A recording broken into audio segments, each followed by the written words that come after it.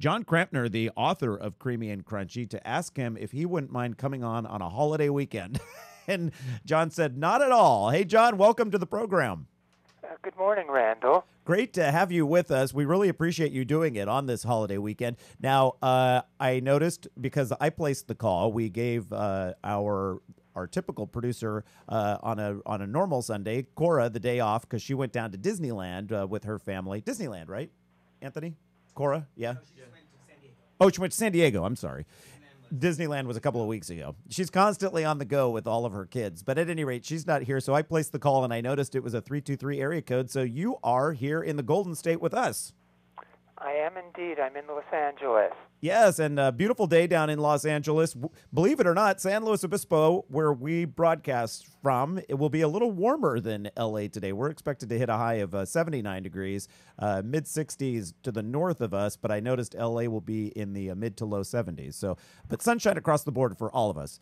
Hey, John, how did you get the idea to write this book about peanut butter? Well, interestingly, I don't really have a very strong food pedigree. My first two books were entertainment biographies. The first of a man named Fred Coe, who was the leading producer of 1950s live television drama, and then Kim Stanley, who was a Broadway actress at the same time. Both of them were tormented geniuses in the arts who lapsed into obscurity because of drinking problems. And I thought I'd like to write about something a little more cheerful this time. And Right. Peanut butter may make you fat, but it won't give you cirrhosis of the liver. Oh, that's true, right? So there's a plus. And so you landed on peanut butter. Have you always been a big peanut butter fan? Well, off and on, to be honest with you, as when I was growing up, it was really one of only two foods that I would eat with any regularity, to my mother's distress, the other being hamburgers. Oh, okay. And but when I went away to college, I stopped eating it because I just wanted to see what else the world held gastronomically. But then in the early 1980s, after a very painful romance ended, as some people do, I just turned to it as a way of trying to Feel forget better about my romantic problems. I then gained so much weight that I had to go to the gym, go to a nutritionist, and I stopped eating it again. And I really didn't begin eating it again until I started doing the research for this book. And of course, now I only eat it for research purposes. Right. You know, it's funny that you stopped eating it in college. I really started eating peanut butter in college, primarily because it was an inexpensive protein source. But what I really got into in college, I remember, is doing peanut butter and jelly on toast, toasting the bread, and then, you know, the peanut butter melts a little bit, and just, oh, yum. Thinking about it right now, it sounds pretty good. No, it just, that molten quality that the peanut butter acquires on toast is just really one of life's great pleasures. It does. Hey, so how long did it take you to research the book and then write it? It took about 5 years. Again, I really had to just kind of start from the beginning. In a sense, I had never had much of a food background. I interviewed a lot of people from the peanut and peanut butter industries. I plunged into library stacks, went on the internet. I made several trips to the peanut-growing regions of the South, and I was lucky enough to connect with a retired peanut farmer in Jackson County in the Florida Panhandle named Stanley Pittman, who showed me around, took me out into the fields to peanut buying points. And again, Jackson County, I mean, it's about as rural as you can get in Florida. It's about 50 people per square mile. Manhattan, by way of contrast, is about 70,000 people per square mile. I sampled so many different kinds of peanut butter. I have this collection of peanut butter jars in my living room, which one editor who came to interview me, he referred to it as my shrine. I grew my own peanut patch and made peanut butter out of it. In Los Angeles, you grew peanuts? Oh, sure. We have the weather for.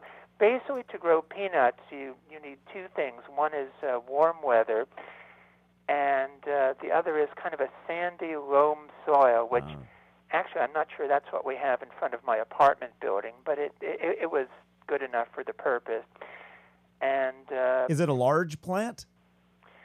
No, it's not that large at all.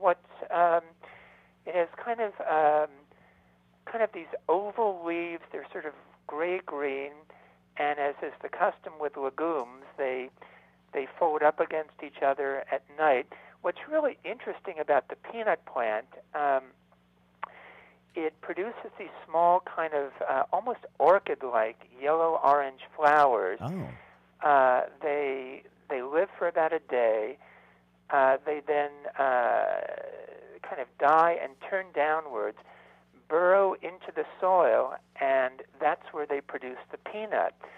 So the peanut plant is one of a very small number of plants in the peanut world where it flowers above ground but then fruits below ground. Interesting. And I noticed that you called it a legume, which means we say peanut, but it's technically not a nut. That is correct.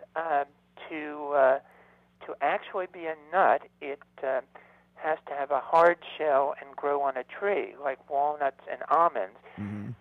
The way that peanuts are prepared is pretty much the way that nuts are prepared. So it's kind of people have gotten the habit of calling that, but nobody prepares peanuts the way you do green peas or anything like that. Although it's more closely related to the pea than it is to the almond or the walnut. Now, in the South, where you were traveling, I always think of Georgia when I think of peanut farming, but of course it goes beyond those borders, like you said, the panhandle of Florida and such, rural areas where on the roadside, don't you see boiled peanuts? Aren't people selling? I had read that somewhere. That is absolutely true. In the South, boiled peanuts are considered quite the delicacy. And when we were driving through Jackson County, we did run across a stand of someone just under a canopy selling boiled peanuts. They are popular in the South. I have to tell you, I personally can't abide them at all. They just seem kind of greasy and slug-like, but they are popular in the South. But give me peanut butter with its roasted peanut flavor any day. Yeah, I have to agree. We're speaking with John Krampner, author of Creamy and Crunchy. It is the go-to book for anyone who loves peanut butter, which I put myself in that camp for sure. We will keep John on the line and ask him more questions regarding the history of peanut butter. Who invented it, after all? It's an American original, that's for sure. 9:44 the time. If you have any questions regarding peanut butter, email them to us now, radio@eatdrinkexplore.com. We're back in just a moment on this Sunday morning, 9:44. Welcome back to the program on this Sunday morning. It is our final segment, November the 25th, as we broadcast live, 9:49 the time here in California. Talking with John Krampner, the author of Creamy and Crunchy. It is a peanut butter Bible. And we were in the middle of speaking with John about some of the different aspects of peanut butter. And I'm wondering, John, what was your biggest discovery while working on this book? Well, there were actually several. The one is that when when I was growing up in the early 60s, peanut butter was mainly made from a combination of Virginia and Spanish peanuts. Spanish are very flavorful. They would put the Virginia in because it had lower oil content, so to kind of balance it out, not make it too oily. And I didn't realize that starting in the early 1970s, the kind of peanut used in peanut butter switched to the runner peanut. Runners aren't quite as flavorful, although the hybrid that they had in the early 70s, called the Flow Runner, was a bit more tasty than runners had traditionally been. But I didn't realize that in the course of my lifetime that the kind of peanut used to make peanut butter had changed. And when I started eating peanut butter again, it seemed a little different, but I thought that maybe I was just being a rank sentimentalist and kind of going, well, in the good old days. But it really is different now, and that was kind of my biggest surprise. Interesting. Your book is titled Creamy or Creamy and Crunchy, but in terms of creamy or crunchy, which style do Americans buy more of? Oh, by far and away, the hands-down winner is creamy. Oh. It's about 80% of the market. Crunchy it's about 17% now, and the remaining 3 is that stuff where they mix peanut butter and jelly in the same jar. Right. I'm a little surprised. I'm a crunchy person myself, and the other thing that I've learned, though, is that apparently women and children tend to prefer creamy, and men tend to prefer crunchy. Oh, that's interesting. Where do you get these sorts of statistics? At this point, to be honest with you, I've done so much research, I just It's can't hard to pull that remember. one off the top of my head. That's okay. It has been more than a decade since I have purchased, I'd say maybe more than 20 years, since I've purchased peanut butter that's stabilized, that, doesn't separate in the jar. I've been buying natural. I look on the label and it needs to say peanuts and salt. And that is all I buy. In fact, Anthony, who does our audio here, grinds his own peanut butter. Wow. Yeah. So, but I'm wondering, am I odd that way? The stabilized is probably far more popular because the big giant brands like Jif and Skippy outsell the others. You're not odd, but in my opinion, you're wise. I mean, I do the same thing. I almost exclusively eat the natural peanut butter, and I do so for a number of reasons. And again, I'm speaking as somebody who grew up on Skippy. The first is that with natural or old-fashioned, the peanut flavor and aroma are just much more intense. Right. Now, a lot of people think that the hydrogenated oils in stabilized peanut butter have a lot of trans fats in them. That is not true. There's only a minuscule amount of trans fats in stabilized peanut butter, so that's really not a big problem. But again, what the stabilized oils do is they muffle the flavor and the aroma of the peanuts. And the main reason, of course, that the companies do that, put the stabilized oils in, is for a commercial imperative, not a taste or flavor imperative. Right. It extends the shelf life of the product, and just makes for more profit. Right. Let me tell you one thing about stabilized peanut butter, which your listeners may not realize, though, which is that it is almost invariably genetically modified. Oh, interesting. The stabilized, because they use like a canola oil or something? Well, I'm not sure what the statistics are in canola oil, but the the cotton oil and the soybean oil is almost invariably genetically modified. Interesting. Another reason why I choose the natural version. Hey, John, where did peanut butter start? Is there someone we can pinpoint as an inventor? Well, there's kind of a two-part answer to that. Now, peanuts are native to the Bolivian foothills of the eastern Andes. So thousands of years ago, the Incas were grinding up peanuts, although they didn't, spread it on bread the way we do. In its modern incarnation, peanut butter originates in the American Midwest, although there are really two schools of thought as to who deserves the credit for that.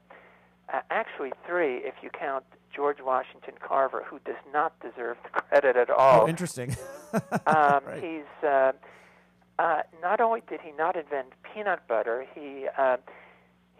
even his knowledge of peanuts is overrated. I was surprised when I read his book on 105 ways to prepare the peanut that he says it grows best in clay soil, which it doesn't.